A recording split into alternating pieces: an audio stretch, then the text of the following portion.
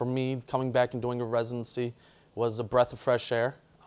It was a decision I made knowing that there'd be tons of work and maybe even a little more for me after having my year of experience working in a retail setting. But for me, it was to open doors and to get a connection with the patients, something that I felt that I wasn't getting, and something for me that helps fuel my practice, being able to interact directly with patients and deal with them on a one-to-one basis. And I feel that residency is definitely preparing me for that and getting me ready to be the practitioner that I'd like to be. I really think that it gives you an extra year to get some more training in different clinical areas that you can explore during your residency year. And I've had a lot of mentors who have gone through residency who kind of served as role models for me throughout my time in school. First reason that I chose to do one is the educational value. They say that a year of residency is equivalent to about 3 to 5 years of clinical practice. And so I thought that the educational experience that I would get from a residency would help me as a professional, and it would also help me provide better care for my patients. Second reason I really chose to do a residency is because I was really interested in things like teaching someday, in clinical practice, and really as it stands right now, you kind of need to do a residency to enter into those areas. I chose to do a residency because I knew that was the most direct route to the job that I wanted. I knew that I wanted to have a job where I was in direct patient care, most likely in a clinic setting. At that time, that's what I thought I wanted to do. And also I wanted to teach, and I knew that in order to do that and do that right, soon, that I needed to do a residency in order to get there.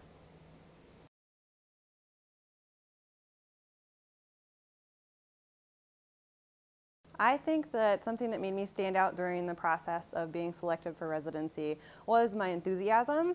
I have a definitive plan for what I want to do, so I have like an end goal, and I'm excited about the end goal. I really want to be where I want to be, and I think that I've shown that through leadership qualifications as well. So knowing that this is where I want to go, I've also used my energy to get other people excited about pharmacy through organizations and taking leadership roles such as presidential roles. Not that you have to have those to get a residency, but I think that it helps show your enthusiasm for the profession of pharmacy as a whole.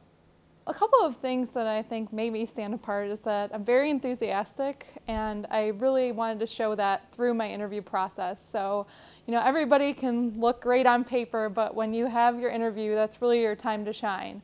So make sure that you know why you want to do a residency and express your enthusiasm and passion for pharmacy during your interview. I tried to gain a lot of different experiences as I went through my graduate curriculum. So things like volunteering, participating in student organizations, being active in leadership roles when you have those opportunities presented to you, being involved in research if that's available. All of those things I had some hand in during my experience, a little bit more in some cases, a little bit less in others. But the main takeaway is that it helped make me a more rounded candidate. And I think that that's what they really valued. Some things that made me stand out, I think, to residency directors were the fact that I worked really hard on my rotations, and I think that's one of the things that kind of gets missed along the line, is that pharmacy is such a small world and everybody knows everybody. So maybe you did a rotation at a hospital that doesn't have a residency program, but that person probably knows somebody who does. So the residency programs that you apply for are going to call your rotation spots and see what kind of person you were. Did you work hard or not? So I think that was one of the biggest things that maybe gave me a leg up, is to work really hard on rotations.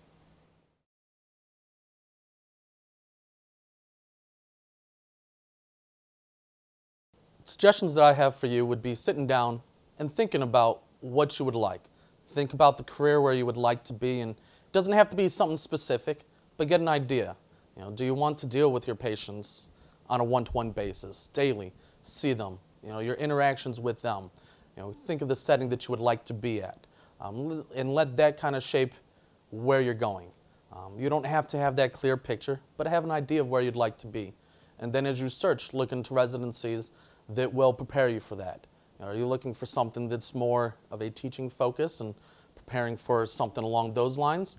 look at stuff that has a teaching certificate program and something that you can focus on there? I would say, start early and do your homework. So be prepared for the residency sites well before you're even at that interview process. So start your first year if you think that's something that you want to do. Start researching sites. Start finding mentors on campus, people that have gone through residencies, people at the sites or doing jobs that you think you might want to do. And start making those connections and prepare yourself to where when it comes to fourth year and it's time to start putting applications in, that you know where you want to go and you know where you want to be. I would say first sit down and decide where you want to be next year. If you're willing to move or if you want to stay locally, that will help you geographically figure out your options, and that's where I started. I knew that I wanted to stay in Cleveland. Cleveland is home, so I looked in the Cleveland and Akron area. I used the ASHP residency directory online as my tool to find the programs that were local and then find their directory contact information, go to their websites directly, find the appropriate contact people, and get information that way. Suggestions I have to help students along the residency road is I think to start early. I think the earlier you can start on the process, the better off you'll be. Try to narrow down the kind of programs that you're looking for, the kind of rotations you want to get out of the residency, and that will help you narrow some of that down to certain programs that may only have certain rotations available.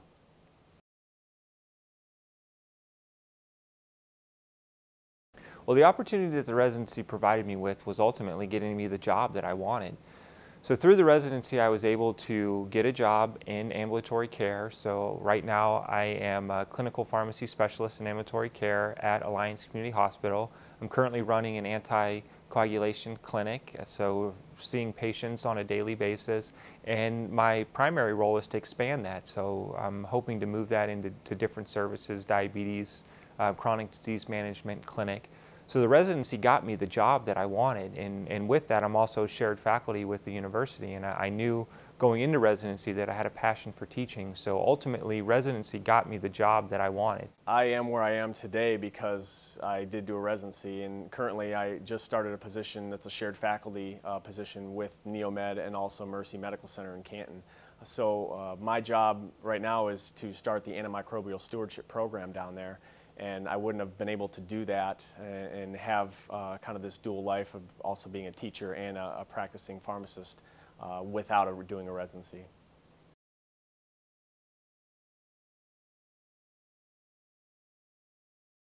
I would suggest to sit back, think about yourself.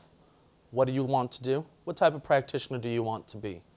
And let those decisions and that time of soul searching kind of guide your decision as to where you would like to apply, what programs interest you, and let that be your guiding compass to let you know where you want to go. If you are interested in applying for a residency, I encourage you to become involved in professional organizations. This is the #1 way that you are going to meet lots of people and be able to give them the exposure to yourself. And by doing this, you also expand your ability to operate in group environments. So that's a really important thing when you think about being on a healthcare team, that you can personally interact with all types of different personalities and get your point across, because when it comes down to it, when you're the pharmacist and you're on a team and you need to call somebody and make a recommendation, that person might be really nice, that person might be really mean, and you have to have the skills to get your point across so that you can keep your patients safe. Try to make yourselves as well-rounded as possible. Get involved in things that will make you a better candidate, make you stand out more. Because not only are these things going to be great to throw on your CV, they also really help you as a professional. And when you walk into one of these roles, you have that experience to back up things you do. So it'll help you making decisions day to day. Maybe you'll be involved with an activity that you have some past experience doing just because you've tried to make yourself a better candidate. And you have all that already under your belt. My one suggestion to current students seeking a residency would be to find a mentor. Find a mentor, somebody doing things that you want to do, and find out how they got there. And it doesn't have to be one person, because you might not know what you want to do, but find people that have walked the path that you think you might want to walk, and they'll help you. One suggestion I would give for students is to work hard at all times, even if it's an ippy rotation and you're out there. Remember, pharmacy is such a small world. Everybody knows everybody, and people do talk. So it's amazing who knows who in the small pharmacy world. So I would say work hard wherever you're at, and also make sure that you're working hard in school. With your grades, keeping those up, because those will eventually come into play when it comes to the residency search. My experience as a resident has actually been very good so far. It's nice because as opposed to just walking out into practice, you still have all the responsibility of being a pharmacist, but the difference is you have a pretty strong support network beneath you, and they're there to help you move up to a level where you feel comfortable practicing. It's a lot about flexibility, time management, and being prepared to have a busy schedule, work long hours, and get up the next day and do it all over again. It's been a good experience. It's been busy, and there have been days when I think everybody goes through and you kind of second guess yourself and wonder, was this really what I wanted to do? And those are few and far apart, but in the end, it's worth it. I can see myself growing as a professional, as a clinician, and becoming more and more each day the practitioner that I'd like to be. My experience has been great. I am very, very happy with my choice that I made for residency, and it's just been flying by. Every month you get to do something different, so it's similar to your fourth year, but it's much more extensive, and you're actually a real professional now. So you have your license, but you have a lot of new experiences, and you go through the process with a co-resident or many co-residents, and so far it's just been everything that I expected. I want to work in emergency medicine, and so for me, I feel that it's important that I do a PGY too. So I will be pursuing that, and then in the second year of residency, just like in the first year, about halfway through the year, you start interrogating places to see who's going to have a job available. Make sure that you use every network opportunity that you can, so go to as many professional organizations as you can. I encourage you not to sit with people that you know. Go and talk to people that you don't know, because that's how you build a network, and that's how you may hear about jobs, because the jobs that you want may not be posted. They may be something that you hear about from other people that come through your networking. I'm hopefully continuing on into a PGY2, which is an extra year of training that you can do after your first year of residency to help prepare myself better for my hopeful shared faculty career upon graduating my second year of residency. What I would like to eventually do is end up in a position where I am in clinical practice, but I'm also working part-time at a university teaching. So they have those shared faculty positions, and one of the great things about a residency is when you completed one, you can move into a job where you can teach part-time and practice part-time, so you get the best of both worlds.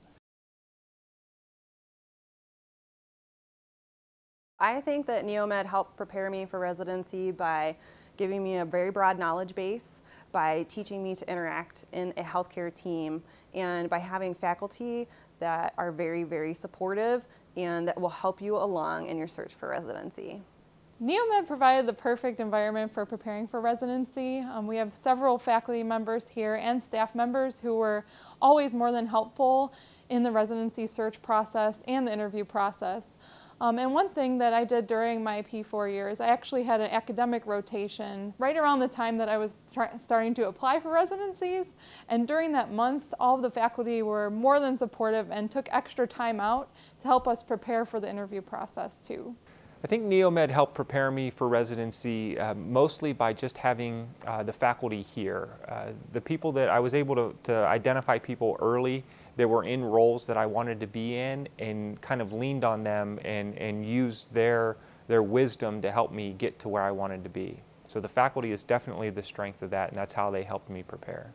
What they're known for is the interprofessional or interdisciplinary curriculum. So working with med students, pharmacy students, helps prepare you for once you get out in the real world, how to work with the physicians that you're rounding with, how to approach them, what things they're being trained on and how they look from their perspective, but applying your perspective. And I think having a curriculum where you're learning in the same classrooms together and applying that knowledge, and then when you get out, I think it helps you work better together in the actual practice setting.